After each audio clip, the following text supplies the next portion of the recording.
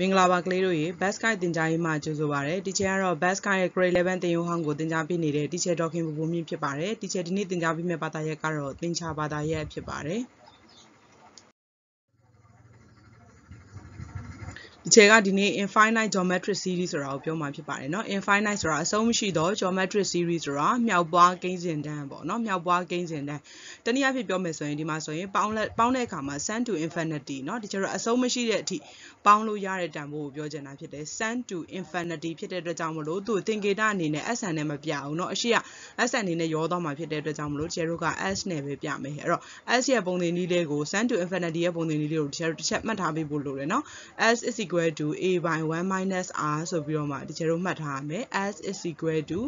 a by 1 minus r a ကတော့ first term ဆိုတာသားတို့သမီးတို့သိခဲ့ပြီးပြီ r ကကြတော့ common ratio เนาะအဲ့တော့ဒီမှာဆိုရင် sum to infinity ကလည်းသူကရှိတာမရှိတယ်ဆိုတော့အခြေအနေနှစ်ခုရှိရပေါ့เนาะအဲ့တော့ပေးထားတဲ့တန်ဖိုး r တန်ဖိုးက Teacher တို့က1ချက်ငယ်ရမယ်เนาะ r တန်ဖိုးတကယ်လို့အနှုတ်ဖြင့်လဲသူ့ modulus ထဲထည့်လိုက်တယ်ဆိုရင်အပေါင်းဖြစ်သွားမှာပေါ့เนาะအဲ့တော့ r တန်ဖိုးက1ထက်ငယ်မှ Teacher တို့က s တန်ဖိုးက exit ရှိတာ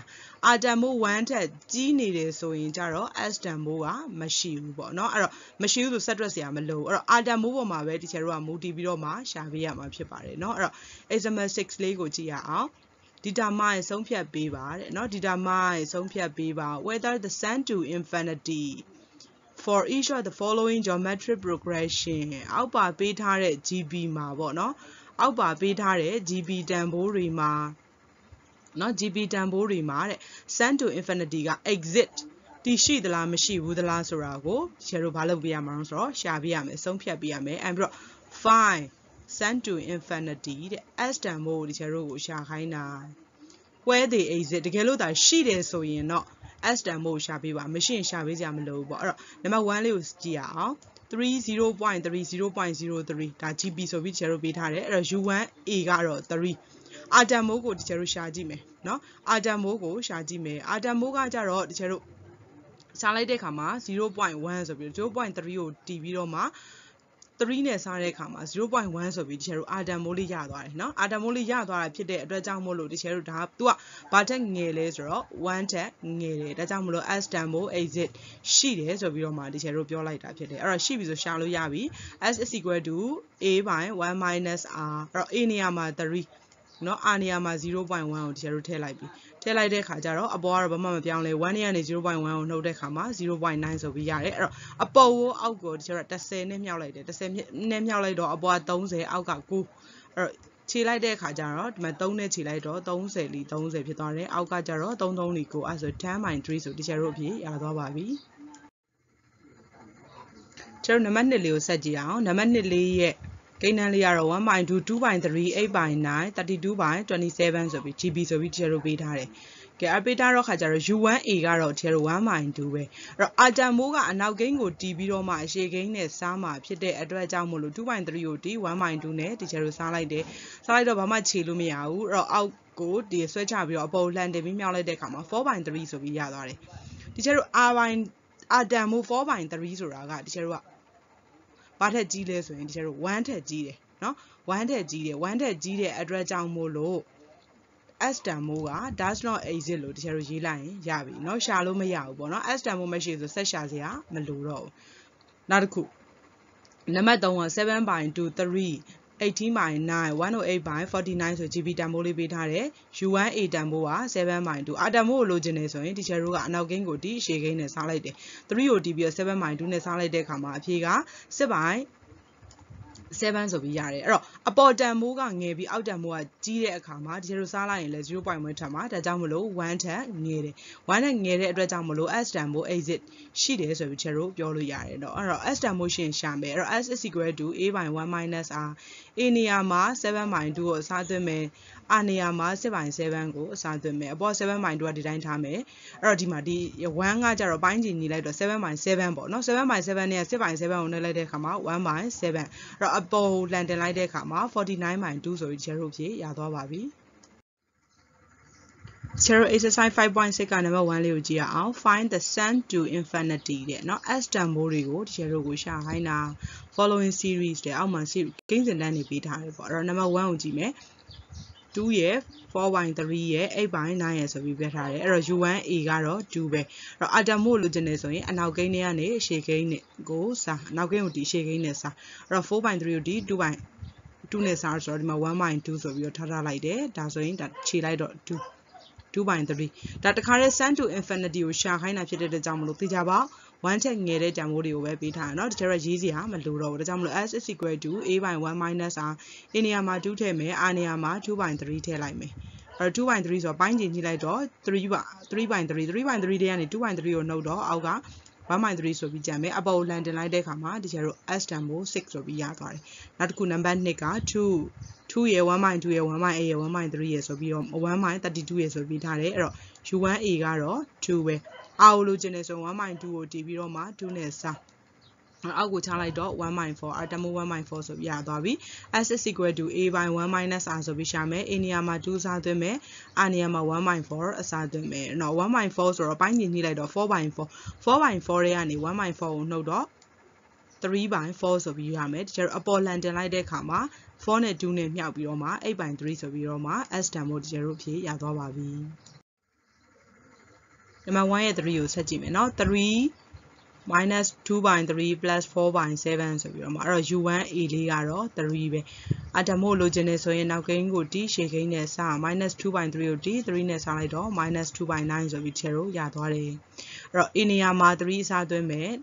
R နေရာမှာ minus 2/9 ကိုအစားသွင်းမယ်ပိုင်းခြေညှိလိုက်တော့ဒါ9/9 နဲ့ဒီအနှုတ်နဲ့ဆိုတော့အပေါင်းဖြစ်သွားမယ်အဲ့တော့ပေါင်းလိုက်မယ်ဆိုရင် 11/9 เนาะ9ကအပေါ်လှန်တင်လိုက်တော့9နဲ့3နဲ့ညှောက်လိုက်တော့ 27/11 ဆိုဒီချေတို့ s တန်ဖိုးရပါပြီနောက်တစ်ပုတ်က 81 27 9 minus 3 ဆိုတော့ U1A ကတော့81ပဲအောက်လိုချင်တယ်ဆိုရင်အနောက်ကိန်းကိုတီးရှေ့ကိန်းနဲ့စားလိုက်မယ်ကဲအဲ့ဆို minus 1/3 ဆိုပြီးတော့မှရသွားပြီ s is equal to a/1 minus r နဲ့ရှာမယ် a နေရာမှာ81ကိုအစားသွင်းမယ် r နေရာမှာ minus 1/3 ကိုအစားသွင်းလိုက်မယ် minus နဲ့ဆိုတော့ plus ဖြစ်သွားမှာเนาะပိုင်းကိန်းညှိမယ်ဆိုရင် 3/3 နဲ့ 1/3 နဲ့ပေါင်းလိုက်တော့ 4/3 ဆိုပြီးချေလို့ရတယ်အပေါ်လှန်တင်လိုက်မယ်81နဲ့3နဲ့မြောက်လိုက်တဲ့အခါမှာ 243/4 ဆိုပြီးတော့မှဒီချေတို့အဖြစ်ရသွားပါပြီexercise 2လေးကိုဆက်ကြည့်ရအောင် the third and sixth term of a geometric progression နဲ့เนาะ GP မှာပေါ့เนาะ third term ဆိုတော့ U3 နဲ့ U6 ပေါ့ U3 နဲ့ U6 ကတဲ့9နဲ့2/3ပေါ့เนาะဒါ U3 လေးဒါ U3 ပေးထားတာနောက်တစ်ခုကဒါလေးက U6 လေးပေးထားတာ respectively အသီးသီးဖြစ်မယ်ဆိုရင် calculate the common ratio တဲ့ဒီတို့ကိုဘာရှာခိုင်းလဲဆိုရင် R ရှာခိုင်းတယ်နောက်တစ်ခုက the first term เนาะ the first term ဆိုတော့ A တန်ဖိုးရှာခိုင်းတယ်နောက်တစ်ခုက sum to infinity S တန်ဖိုးရှာခိုင်းတယ်အဲ့တော့ in and AB ဆိုပြီးတော့မှဒီကျတို့ကရေးထားမယ်เนาะ in and AB သူ U3 ပေးထားတယ် U3 equal to 9 U3 ဆိုတော့ဒီကျတို့ကပြောင်းလိုက်တော့ AR square က9ဖြစ်တယ်ဆိုပြီးတော့မှ equation 1ရထားမယ် U6 ပေးထားတယ် U6 က2/3ဆိုပြီးတော့ပေးထားတယ်အဲ့တော့ AR power 5ကိန်းရောကနေအပိုင်းကိန်းလောက်လိုက်တော့ 8/3 ဆို equation နှစ်ခုရလာမယ်เนาะ equation 2ရအဲ့တော့ equation 2ကိုတီးပြီးတော့ equation 1နဲ့စားလိုက်မယ်ဒီကျတို့ဒီမှာဆို A တန်ဖိုးချင်းကြည်သွားမယ် R တန်ဖိုးကလည်းဒီမှာ2ထပ်နဲ့ကြည်သွားတော့ဒီကျတို့ဒီမှာဘယ်နှစ်ထပ်ကျန်လဲဆိုရင်3ထပ်ကျန်တယ်အဲ့တော့ 8/3 ကိုလည်း9နဲ့စားမှာအဲ့တော့ခြေလို့မရတော့အောက်ကိုချလိုက်တော့ 8/27 ဆိုပြီးရသွားတယ်8က2 3ထပ်27ကတော့3ထပ်ဖြစ်တဲ့အတွက်ကြောင့်မလို့ R တန်ဖိုး 2/3 ဆိုပြီးတော့ခြေလို့ရသွားပြီ R တန်ဖိုးတော့ရသွားပြီ R တန်ဖိုးကိုသင့်လျော်တဲ့ equation ဖြစ်တဲ့ equation 1မှာခြေလို့ထည့်လိုက်တယ်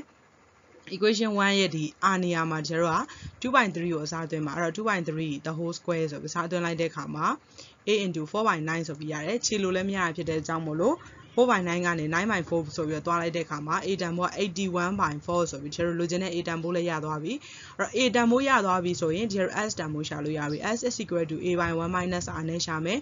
A နေရာမှာ 81/4 R နေရာမှာ 2/3 ကိုအစားသွင်းမယ်အဲ့တော့ပိုင်းကိန်းညှိလိုက်တဲ့အခါမှာ 3/3 တွေကနေ 2/3 ကိုနှုတ်လိုက်တဲ့အခါမှာဘာပဲကျန်လို့ဆိုတော့ 1/3 ပဲကျန်မယ်အဲ့တော့ခြေလို့လည်းမရတာဖြစ်တဲ့အကြောင်းအပေါ်လှန်တင်ပြီးမြောက်မယ်81နဲ့3နဲ့မြောက်လိုက်တဲ့အခါမှာ 243/4 ဆိုကျတော့ s တန်ဖို့ရသွားပါပြီကျတော့ exercise 3လေးကိုဆက်ကြည့်မယ် the sum of an infinite geometric progression is 12 the sum of geometric now infinite geometric progression is 12 ဆိုတော့ဒါဘာတန်ဖိုးပေးထားလဲဆိုတော့ကျတို့ s တန်ဖိုးပေးထားတာ and its first term နဲ့၎င်းရဲ့ first term ဆိုတော့ u1 ဘာလေးကိုပေးထားလဲဆိုတော့ a လေးကိုပေးထားတာเนาะအဲ့တော့ပေးထားချက်ကနှစ်ချက် find the first four term of the gp ရဲ့ပထမဆုံးကိန်းလေးလုံးကိုရှာပေးပါရတယ် u1 u2 u3 u4 ကိုတခြားတို့ရှာခိုင်းတာเนาะပေးထားချက်ကနှစ်ချက်ပဲဒါကြောင့်မလို့ချက်ကgp လို့ရေးလိုက်တယ်เนาะ gp s တန်ဖိုးပေးထားတယ်12ပေးထားတယ် u1 a တန်ဖိုးက3ပေးထားတယ်ဒီချက်တို့အဲ့ကနေပြီးတော့မှ r တန်ဖိုးရအောင်ရှာလိုက်ရင် u1 u2 u3 u4 ရှာလို့ရပြီအဲ့တော့အဲ့ဆိုတော့ s ရဲ့ပုံသင်နည်းမှာဘာလေးထည့်လိုက်မလဲဆိုရင် a by 1 minus r ကိုအစားသွင်းမယ်အဲ့တော့ equal to 12ပေါ့เนาะ a နေရာမှာဒီချက်3ကိုအစားသွင်းလိုက်မယ်အဲ့တော့အပေါ်ချင်းဖြစ်တဲ့အတွက်ကြောင့်ဟိုဘက်နဲ့ဒီဘက်ဒီချက်တို့ဘာလုပ်လို့ရလဲဆိုခြေလို့ရတယ်အဲ့တော့3တက်လီ3 3လေးလီစနစ်အဲ့တော့ဒီကနေ crossing သွားပြီးတော့မှမြောက်မယ်တစ်ကတော့ဒီဘက်မှာကျန်ခဲ့မယ်အဲ့တော့ crossing မြောက်လိုက်တော့4 minus 4r 1 equal to 4 minus 4r ဆိုပြီးရမယ်minus 4ကဒီဘက်ကိုလာလိုက်တော့ဘာဖြစ်သွားလဲဆို plus 4ဖြစ်သွားတယ် 4r 4ဘက်ကို1လာနှုတ်တော့3ပဲကျန်တယ်အဲ့တော့ r တန်ဖိုးက3 by 4ဆိုပြီးတော့ဒီမှာ a တန်ဖိုးလေးကလည်း3ဆိုပြီးတော့မှဒီကျတော့ရပြီအဲ့တော့ u1a က3ဖြစ်တယ် u2 ဆိုတော့ ar a နေရာမှာ3 r နေရာမှာ3 by 4ကိုအစားသွင်းလိုက်တော့မြောက်လိုက်တော့9 by 4ဆိုပြီးရမယ် u3 ဆိုတော့ ar square a နေရာမှာ3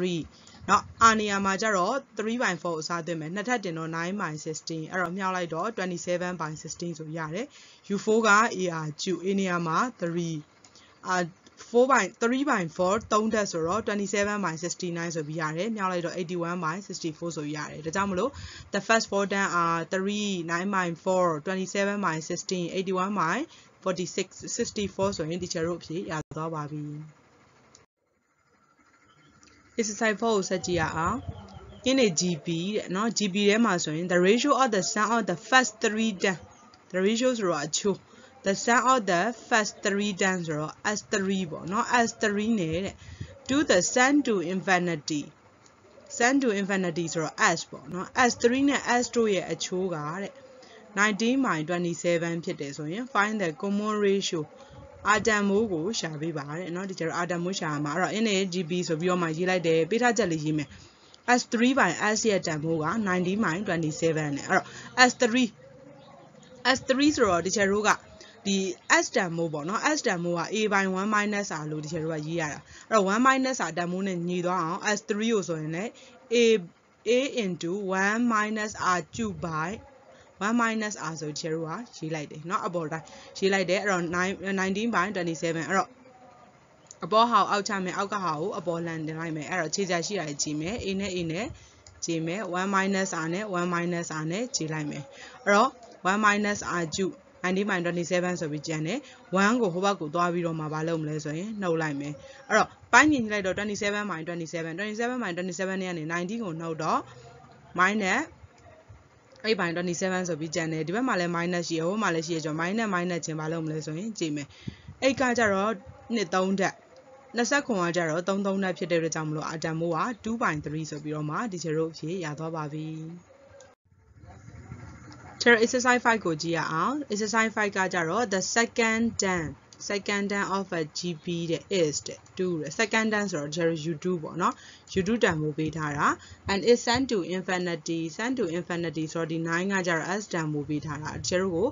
find the sum of the first four term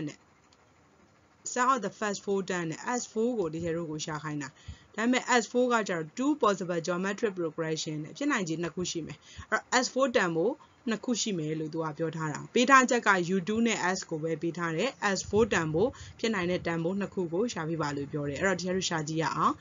နည်းနည်း gp လို့ရေးမယ်เนาะရေးပြီးတော့မှ u2 က2လို့သူပေးထားတယ်အဲ့တော့ u2 ဆိုတော့ ar equal to 2အဲ့တော့ a ကိုတက်တက်ရှာထားလိုက်မယ်ပေါ့เนาะ a ရှာဖို့အတွက်ဆိုရင် a equal to 2 by r ဆိုပြီးတော့မှ2ဘက်ကို r လေးကလာစားထားလိုက်နောက်တစ်ခုပေးထားချက်က s is equal to 9လို့ပေးထားတယ် s နေရာမှာဒီတို့က a by 1 minus r ကိုအစားသွင်းမယ်ပြီးတော့ a နေရာမှာဒီမှာ2 by r လေးရှိတယ်အဲ့ဒါလေးကိုအစားသွင်းလိုက်เนาะအစားသွင်းပြီး crossing မြောက်မယ်ဒီတို့ crossing မြောက်လိုက်တော့ဒီဘက်က2 by r ကျန်မယ်ဒီဘက်က9 minus 9r ဆိုပြီးတော့မှရမယ် r နဲ့တခါထပ်မြောက် crossing ထပ်မြောက်အောင်ပါ r နဲ့မြောက်လိုက်တော့ခါကျတော့2 equal to 9r minus 9r square ဆိုပြီးရတယ်အဲ့တော့ဒါတွေအကုန်လုံးဒီဘက်ကိုရွှေ့တယ်ဆိုတဲ့သဘောပေါ့နော်အဲ့တော့ 9r square minus 9r plus 2 equal to 0အဲ့တော့ Sawing liquid like this. Sawing like dog hajar 3 minus 1 the queen, 3 minus 2 the queen so we don't ma yare. Shall like the comma r equal to 1 minus 3 the coup, r equal to 2 minus 3 the coup yame. Yala red jambori go detema red cherubim bio them. Not detema biambiro ma. Then like me, r equal to 1 minus 3 pieces so in the then like dog 1 minus 3 about land and like dog 8 more 6 day r equal to 2 minus 3 pieces so in ajamoa jarane and 8 more than an h like the hajaro 3 yare. 8 more ajamo nakuzi yare. Ajamo 1 minus 3 so in 8 more 6. Ajamo 2 minus 3 so in 8 more 3. No, nakuyare rajamolo, the cheruga a equal to 6. R equal to 1 minus 3 ဖြစ်တဲ့အခါမှာ S and Damo အဲ့တော့ Adamo က 1 တက်ငယ်တာဖြစ်တဲ့ကြောင့် 1 နဲ့ရပဲနှုတ်မယ် S and equal to A into 1 minus R power n by 1 minus R အဲ့တော့ S4 ကိုရှာခိုင်းတာ A နေရာမှာ 6 ကိုအစားသွင်းမယ် R နေရာမှာ 1 minus 3ကိုဒီလိုဘာလုပ်လိုက်မလဲဆိုရင်အစားသွင်းမယ်အဲ့တော့ 4 တက်เนาะ N နေရာမှာကျတော့ 4ကိုအစားသွင်းမယ် 4 တက်အစားသွင်းလိုက်တော့ 1 minus 1 by 81ဆိုပြီးဖြစ်မယ်အဲ့တော့အောက်က3 by 3တွေက1 by 3ကိုနှုတ်လိုက်တော့ကျတော့2 by 3ဆိုပြီးတော့မှရတယ်เนาะ2 by 3ကိုရတယ်အဲ့တော့ဒါလေးကခြေလို့ရတယ်နှစ်တက်လီနဲ့နှစ်သုံးလီချအဲ့တော့3 3လီကဒီမှာဘလောက်ရသွားလဲဆိုရင်ကိုဒါလည်းပိုင်းကိန်းညှိမယ်81 by 81နဲ့ကနေပြီးတော့မှဒီမှာလို့ခြေလိုက်တော့80 by 81ဆိုပြီးရတယ်အဲ့တော့ခြေလို့6နဲ့ခြေလို့ရတယ်နော်6နဲ့ခြေလို့ရတယ်အဲ့တော့အဖြေကဘလောက်ရမလဲဆိုတော့80 by 9ဆိုပြီးတော့မှခြေလို့ပြတစ်ခုရသွားတယ်ဒါနောက်တစ်ခုA damo 3ဖြစ်တယ် R damo 2 by 3ဖြစ်တယ်ဆိုရင်ဒီကျတို့က SN ကိုလိုချင်တယ်ဆိုရင် R damo 1ထက်ငယ်တာပဲအဲ့တော့1နဲ့ရပဲနှုတ်တဲ့ပုံစံမျိုးကိုစဉ်းစားရမယ်အဲ့တော့ A နေရာမှာ3 R နေရာမှာတော့2 by 3 N နေရာမှာတော့4အစားသွင်းလိုက်မယ်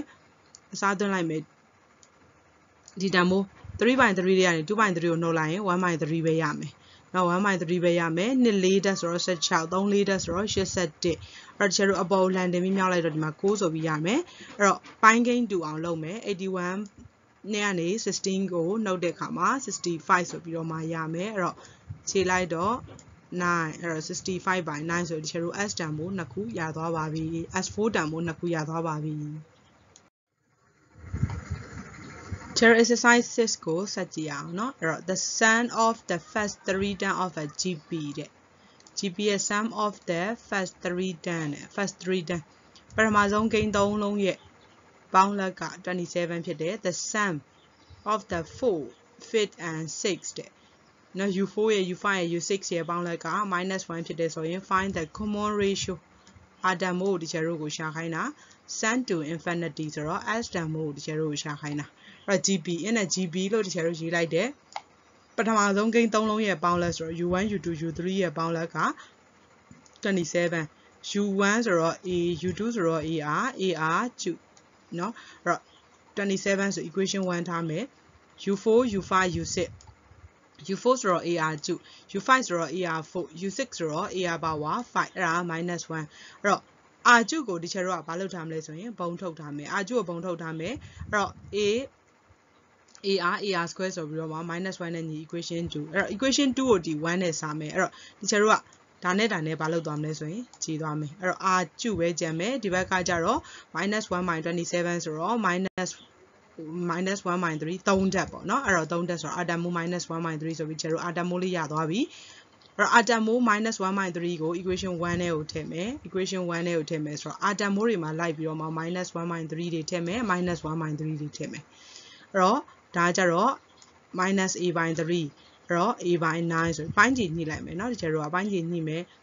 ပိုင်းခြေညှိပြီးတော့မှရှင်းလိုက်တဲ့အခါမှာဒီဘက်က 7a by 9ဆိုပြီးကျန်တယ်ဒီဘက်က27အဲ့တော့သွားပြီးတော့မှမြောက်လိုက်မယ်9နဲ့27နဲ့မြောက်လိုက်တော့243 by 7ဆိုပြီးတော့မှကျတော့ a တန်မိုးလေးရသွားပြီအဲ့တော့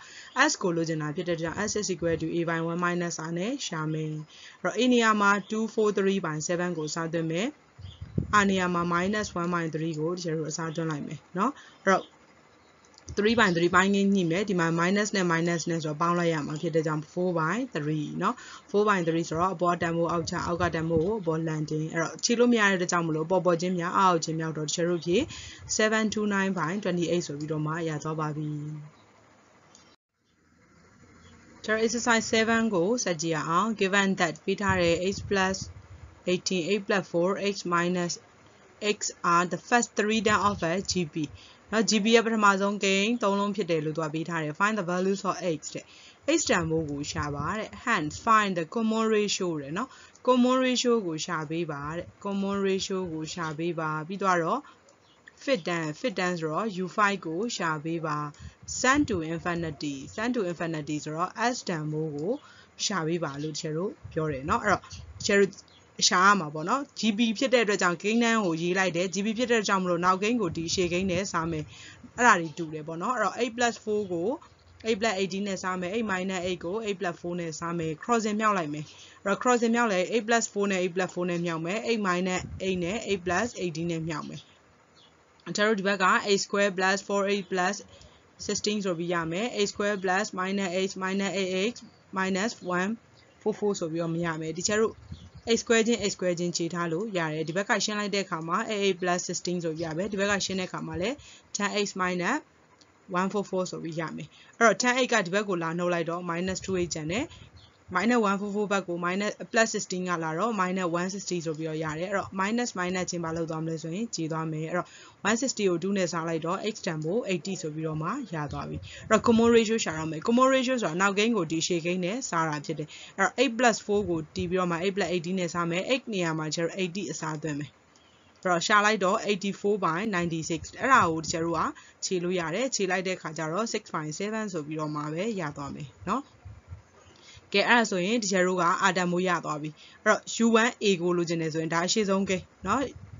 ပထမဆုံးကိန်း3လုံးလို့ပြောကြမလို့ x+18 က u1a ဖြစ်မှာပေါ့အဲ့တော့80ကိုအစားသွင်းလိုက်တော့ a တန်မိုးက96ဆိုပြီးတော့မှ98ဆိုပြီးတော့မှထွက်လာပြီအဲ့တော့ u5 ကိုရှာမှာเนาะ u5 ဆိုတော့ e power 4အဲ့တော့ a နေရာမှာ98စားသွင်းမယ်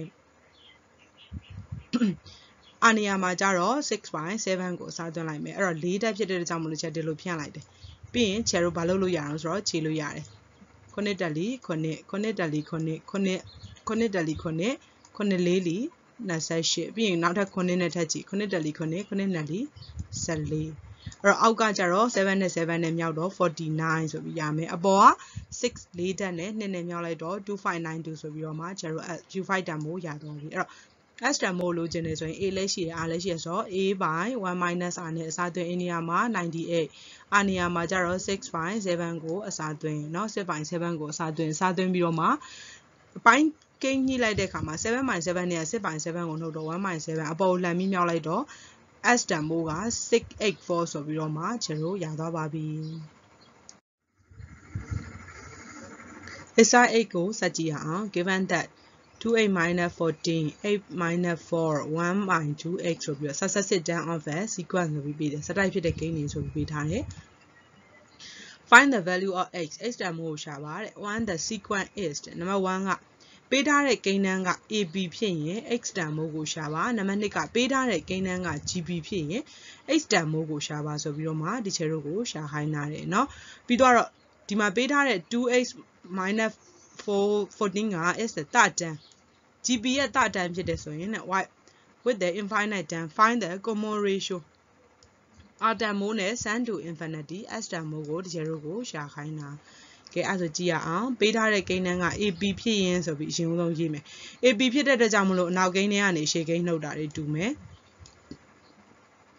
နှုတ်လိုက်မယ်เนาะအဲ့တော့နှုတ်မယ်ဂွင်းတွေဖွင့်မယ်เนาะဂွင်းတွေဖွင့်မယ်ဆိုရင်ဒီကျတို့ဒီမှာဆိုရင်ရှင်းလိုက်တဲ့အခါမှာမကွင်းနေဖွင့်မယ်เนาะရှင်းလိုက်တဲ့အခါမှာဒီကျတို့ဘာရသွားလဲဆိုရင်ဒီဘက်အချမ်းကကြတော့ -8 + 10 ဆိုပြီးရမယ်ဒါကိုလည်းရှင်းလိုက်တဲ့အခါမှာ -1/8 + 4 ဆိုပြီးတော့မှရမယ်အဲ့တော့ x တန်မိုးချင်းစုเนาะ x တန်မိုးကဒီဘက်ကိုလာမယ်10ကကြတော့ဒီဘက်ကိုလာလိုက်မယ်လာလိုက်တဲ့အခါကျတော့ဒီမှာ -8 + 1/8 ဆိုပြီးရမယ်ဒီမှာ -6 ပဲကျန်မယ် -8 ထဲကနေ 1/2x ကိုနှုတ်လိုက်တဲ့အခါမှာ -1/2x ကျန်မယ် - ချင်းကြည့်တယ်သူကဒီဘက်ကိုလာပြီးမြောက်တဲ့ခါကျတော့ x တန်မိုး12ဆိုပြီးရသွားပြီအဲ့ဒါ AB မှာဆိုရင် x တန်မိုးက12နောက်တစ်ခုက GB ဆက်တွက်မယ်အဲ့တော့ပေးထားတဲ့ကိန်းနှန်းက GB ဖြစ်ပါစေဆိုပြီးတော့မှရေးမယ်အနောက်ကိန်းကိုဒီအရှေ့ကိန်းနဲ့စားတာတွေတူတယ်အဲ့တော့ 8 - 4 ကိုဒီ 2a - 14 နဲ့စားမယ် 1/2x ကိုဒီ 8 - 4 နဲ့စားမယ် crossing မြောက်လိုက်မယ်เนาะကျတော့ crossing မြောက်လိုက်တဲ့ခါကျတော့ a square - 4a - 4a + 16ဆိုရမယ်ဒီမှာလည်းဒါလေးမြောက်လိုက်နောက်လိုက်တော့နှစ်တွေနဲ့လိုက်ပြီးတော့မှခြေရမယ်เนาะနှစ်နဲ့ခြေလိုက်တော့ x square minus 7x ဆိုပြီးတော့မှကျတော့ရ x square ဘာလုပ်မလဲဆိုရင်ကြည့်မယ်အဲ့တော့ဒီဘက်ကျန် minus 8 plus 16ရမယ်ဒီဘက်က minus 7ပဲကျန်မယ်အဲ့တော့လာပြီးတော့နှုတ်လိုက်တော့ minus 8ဒီဘက်ကိုသွားတော့ minus 16အဲ့တော့ခြေလိုက်မယ်ခြေလိုက်တဲ့ခါမှာ x တန်ဖိုးက16ဆိုပြီးတော့မှ0ဖြစ်ရသွားပါပြီအဲ့တော့နံပါတ် b လေးကတော့ဆက်ပြီးတော့မှတွက်ရအောင်မယ်နော်နံပါတ် b ကကျတော့ GB နဲ့ဆက်တွက်ရမှာနော်အဲ့နဲ့ GB မှာဆိုရင်ကဲအာတမ်မိုးကအနောက်ကိန်းကိုတီးပြီးတော့မှအရှေ့ကိန်းစားတာတွေဖြစ်တယ်အဲ့တော့x နေရာမှာ GB နဲ့တွက်ခဲ့တာ x နေရာမှာ16ရတဲ့အတွက်ကြောင့်မလို့16ကိုအစားသွင်းလိုက်တယ်เนาะအစားသွင်းလိုက်တဲ့ခါမှာအာတမ်မိုးက 2y3 ဆိုပြီးရတယ်အဲ့တော့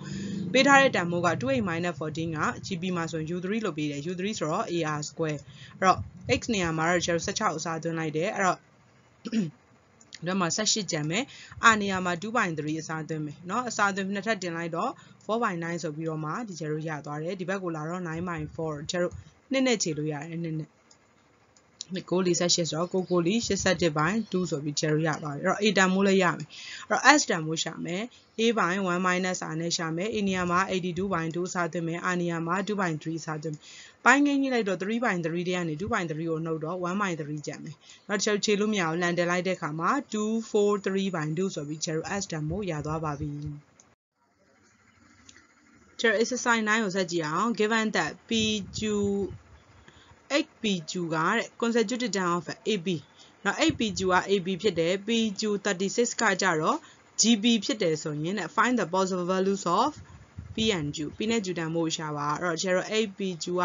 ab ဆိုတော့အနောက်ကိန်းထဲကနေရှေ့ကိန်းနှုတ်တာတူတယ် p ထဲကနေ 8ကိုနှုတ်မယ် q ထဲကနေ p ကိုနှုတ်မယ်အဲ့တော့ q ကိုထားမယ် p ကသွားပြီးတော့မှပေါင်းတဲ့အခါမှာ 2p - q ဆိုပြီးဒါလေးတစ်ချက်မှတ်ထားမယ်เนาะဒီကျတော့ pq 36ကကြတော့ gb တဲ့ gb ဆိုတော့အနောက်ကိန်းကိုဒီအရှေ့ကိန်းနဲ့စားတာတွေတူတယ်အဲ့တော့ q/p = 36/q ဆိုပြီးတော့မှအဲ့တော့ q ချင်းမြောက်လိုက်တော့ q square = 36p အဲ့တော့ကျတော့ q နေရာမှာပါစားသွင်းမလဲဆိုရင် 2p - 8လေးကိုအစားသွင်းလိုက်เนาะ the whole square ဆိုတော့ 4p square - 32p + 64အဲ့တော့ 36p ကဒီဘက်ကိုလာလိုက်တယ်လာလိုက်ပြီးတော့မှဒီကျတော့4နဲ့အကုန်လုံးစားလို့ရတာဖြစ်တဲ့အတွက်ကြောင့်4နဲ့အကုန်လိုက်စားလိုက်တော့ p square - 17p + 60ဆိုပြီးတော့မှရမယ်အစာဝင်းခွဲလိုက်တော့ p - 1တကွင်း p - 16တကွင်းပေါ့နော်အဲ့တော့ p တန်မိုးက1တခုရမယ် p တန်မိုးက16ရမယ်အဲ့တော့ကျတော့ဒီနေရာမှာပြန်ထည့်မယ်เนาะ p တော့ရပြီ p1 ဆိုရင် q တန်မိုးက -6 p16 ဆိုရင် q တန်မိုးက24ဆိုပြီးတော့မှဒီကျတော့ဖြေရသွားပါပြီကျတော့ခြံခဲ့တဲ့ example 7လေးကိုကြည့်အောင်เนาะ geometric progression GB လို့ဒီချက်တို့ကိုဒါပေးထားတာเนาะ GB ပေးထားတယ် GB တန်မိုးကတဲ့ is ဖြစ်ပါတယ်ပေါ့เนาะ define by un တန်မိုးပေးထားတယ်เนาะ un တန်မိုး 1/3 power n ဆိုပြီးတော့ find sn ကိုရှာပေးပါ the smaller value of n တန်မိုးငယ်ဆုံးလေးကိုရှာပေးပါ which is the sum of the n တန်ပု္ပ္ပာပေးထားချက်ကကြတော့ sum of n တန် sn နဲ့ sum to infinity တို့ရဲ့တဖာဆိုတာခြားနာချက်က less than 1/100 တဲ့နောက်ခြားနာချက်က less than 1/100 ဆို1/100 ထက်ငယ်တယ်လို့သူပေးထားတယ်အဲ့တော့ကျတော့ in a gb เนาะ un တန်ဖိုးလေးပေးထားတယ် un = 1/3 power n အဲ့တော့ကျတို့က u1a ပေါ့ u1a ကိုဒီနေရာမှာ1ထည့်လိုက်တော့ u1a က 1/3 u2 ကိုလိုချင်တယ်ဆိုဒီနေရာမှာ2ထည့်လိုက်တော့ 1/9 အဲ့တော့ကျတို့အာတန်မိုးရှာထားမယ်အာတန်မိုးကိုလိုချင်တယ်ဆိုရင် u2 ကိုတီးပြီးတော့မှ u1 နဲ့စားလိုက်တော့ 1/3 ပဲထွက်တယ်အဲ့တော့ကျတို့ sn ရှာခိုင်းတာဖြစ်တဲ့အတွက်ကြောင့်မလို့အာတန်မိုးက 1/3 ဆို1ထက်ငယ်တယ်ဒါ1နဲ့ကနှုတ်မယ် sn တန်မိုး1နဲ့နှုတ်တဲ့ပုံစံလေးကိုထည့်မယ် a နေရာမှာ 1/3 ကိုအစားသွင်းမယ်အဲ့တော့အာနေရာမှာလည်း 1/3 ကိုအစားသွင်းလိုက်မယ်ဒီကျတို့เนาะအစားသွင်းမယ်စားသွင်းပြီးတော့အောက်ကတန်မိုးအရင်ဆုံးခြေလိုက်မယ်ဒါကြောင့်1ပုံမှာဗါတဲ့တင်နေ1ဖြစ်တဲ့ကြောင့်မလို့3 power n လို့ပဲထားမယ်အဲ့တော့ 3/3 တွေကနေ 1/3 ကိုနှုတ်တော့ 2/3 ရမယ်အဲ့တော့ sn တန်မိုးဒါနဲ့ဘာလုပ်လိုက်မလဲဆိုရင်ခြေလိုက်မယ်အဲ့တော့ 1/2 1 - 1/3 power n ဆိုပြီးတော့တစ်ချက်မှတ်ထားမယ်နောက်တစ်ခု s တန်ဖိုးပေါ့နော် a by 1 minus r နဲ့ရှာမယ် a နေရာမှာ 1/3 r နေရာမှာ 1/3 ပဲအစားသွင်းအဲ့တော့အပေါ်ကတော့ဘာမှမပြောင်းဘူး 3/3 တွေက 1/3 ကိုနှုတ်တော့အောက်တန်ဖိုးကကျတော့ 2/3 ရမယ်အဲ့တော့ဒါနဲ့ကြည်လိုက်တော့ 1/2 ဆိုပြီးတော့ s တန်ဖိုးကလည်းယူသွားမယ်အဲ့တော့ပု္ပ္ပာပေးထားချက်ရ s နဲ့ sn တန်ဖိုးရဲ့ခြားနာချက်ကတဲ့ less than 1/100 လို့သူကပေးထားတာเนาะ 1/100 လို့ပေးထားတဲ့အတွက်ကြောင့်မလို့ကျတော့ s နေရာမှာ 1/2 ကိုအစားသွင်း sn နေရာမှာ -1/2 into 1 - 1/3n ဆိုတာကိုအစားသွင်းလိုက်တော့အဲ့တော့ ကွင်းဖွင့်လိုက်မယ်နော်ကွင်းဖွင့်လိုက်တဲ့အခါမှာချဲတော့ဒီလိုဖြစ်သွားမယ်အရှိရကင်းကတော့ဒီတိုင်းပဲ minus n နဲ့ဒါနဲ့မြောက် minus 1/2 နဲ့မြောက်ဒါနဲ့လည်း minus 1/2 နဲ့မြောက်တော့ဒါနဲ့ကဘာဖြစ်သွားမလို့ဆိုတော့ခြေသွားမယ်အဲ့တော့ချဲတို့ဒီမှာ 1/2 into 1/3n ဆိုပြီးဒါခြေလို့ရတယ်ခြေလိုက်တော့ဒါ50 1/3n less than 1/50 အဲ့တော့3 power n အပေါ်လန်တင်လိုက်တော့50ကျန်မယ်အဲ့တော့နှစ်ဖက်စလုံးကိုဒီချဲတို့ကဘာယူလိုက်တာလုံးဆိုတော့ log ယူလိုက်တယ် log ယူလိုက်တော့ log ယူတဲ့ log ပေါ်မှာ power ထန်ညွှန်းတင်အရှိချလို့ရဖြစ်တဲ့အတွက်ကြောင့်မလို့ n log 3ဆိုပြီးတော့မှာ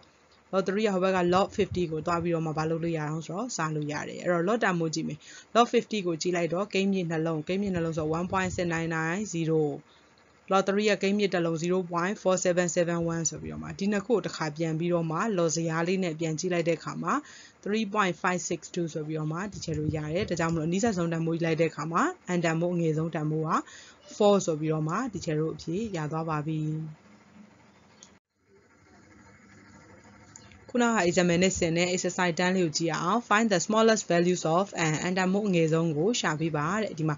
the sum to n and the sum to infinity db